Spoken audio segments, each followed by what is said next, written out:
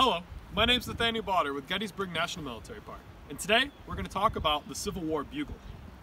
In a camp of 1,000 soldiers or in the midst of a battle, it can be hard to hear the voice of one officer, but the notes of a bugle can be heard up to a mile away. Their tones echoing above the sound of battle make it the perfect instrument to send messages during the Civil War. The music of buglers was not only necessary in telling the time of camp duties, but also for guiding the movements of troops in battle.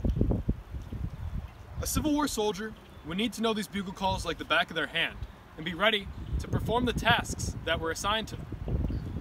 Do you think you can learn a bugle call as fast as a Civil War soldier?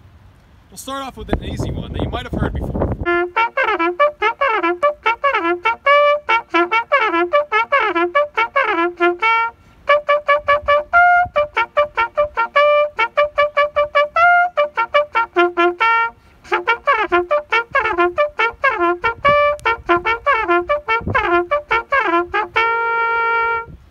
That was a bugle call reveille, the soldier's alarm clock telling them to wake up and prepare for the tasks that were at hand for that day. Have you ever woken up and maybe not felt too well? Well, so would Civil War soldiers. Those men in their tents would listen for this bugle call.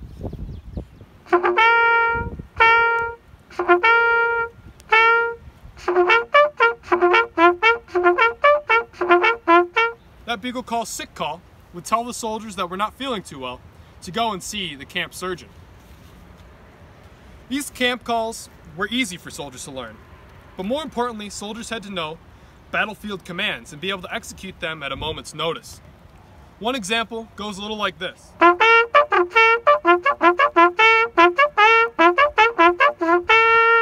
you know that bugle call? Probably not, but to the ears of a Civil War soldier, the call for fixed bayonets was a well-known tune. That would tell the soldiers to fix their bayonets onto their rifles and prepare for battle. Another very important bugle call that could save a soldier's life was that of retreat, which sounded like this.